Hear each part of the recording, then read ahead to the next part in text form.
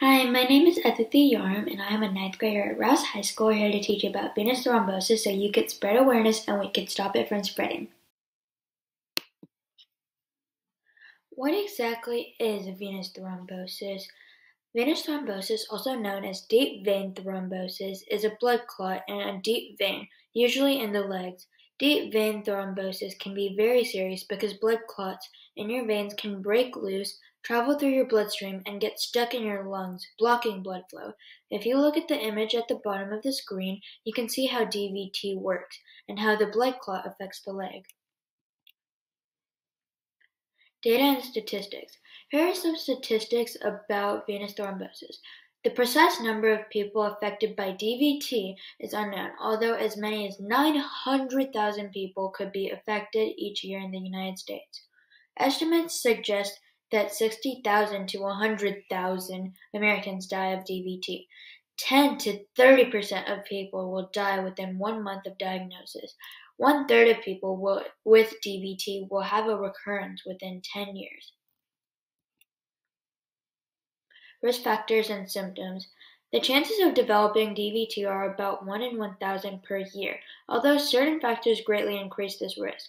Risk factors may include age, if you are older than 60, obesity, like overweight and obese people, type A blood group. People in the type A blood group have a thicker blood than people in other blood groups, so they have more risk of getting blood clots. Leg pain or swelling may occur, but there also may be no symptoms. Usually if you have DVT, you may experience pain in the calf, foot, or leg. It's also common to have extreme swelling, tenderness, or warm skin. Some of the causes for DVT include surgery, particularly surgery of the hip, leg, or abdomen. Trauma like bone fractures or broken bones, can cause DVT as well. A long period of bed rest or sitting down for a long time.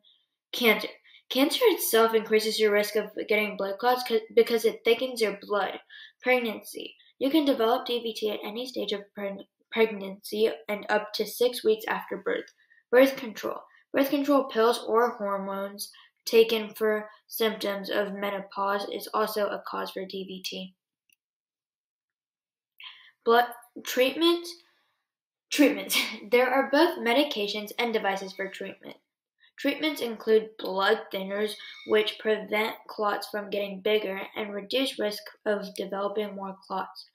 Compression stockings are elastic hosiery that squeezes blood up the legs to prevent swelling and blood clots. Apixaban and heparin are both types of medications. Apixaban can treat and prevent blood clots, and heparin can decrease the ability of the blood to clot. How to prevent venous thrombosis. You can prevent it by losing weight if you are overweight, staying active, exercising regularly, walking is great too, avoiding long periods of staying still, doing heel or toe exercises, circling your feet if you cannot move around, drinking a lot of water, and wearing loose-fitted clothing when you travel. Thank you for watching my presentation. I hope it helped you learn something about venous thrombosis and encourages you to spread awareness.